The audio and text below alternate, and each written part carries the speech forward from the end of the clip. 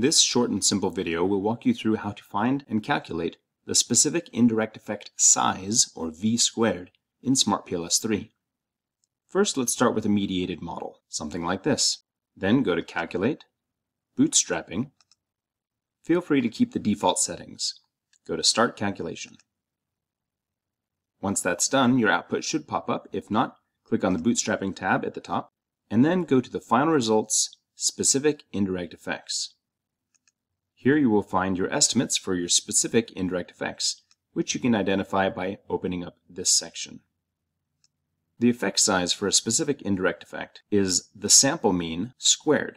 In this case, negative 0.146 squared would be the indirect effect size. Let's go ahead and put that into Excel. I have this little table here that just shows the traditional effect size, f squared, and the indirect effect size, v squared. The indirect effect size is just half of the traditional f squared. If we enter our effect here, our v effect, indirect effect, which was negative 0.146, it will automatically calculate the v squared and interpret it as a small effect in this case. It is less than 0.075 but greater than 0.01. So it is a small effect. Let's do the same for our other effect.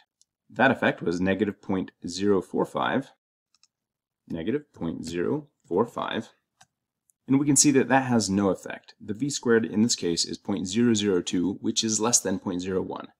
So there is no effect, despite it being statistically significant as an estimate.